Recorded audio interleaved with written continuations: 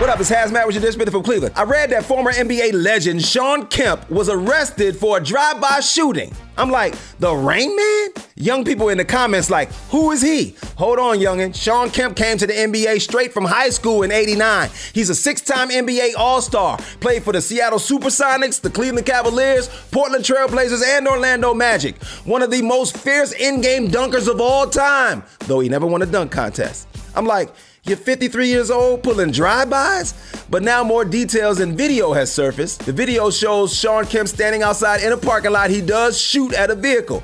But supposedly somebody has stole some stuff from him. He tracked him down, they got into an altercation, and they shot at him first.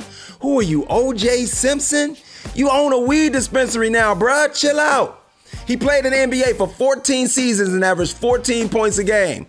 So I was glad to see that he still can't shoot. This has been HazMatt with your Dishin from Cleveland.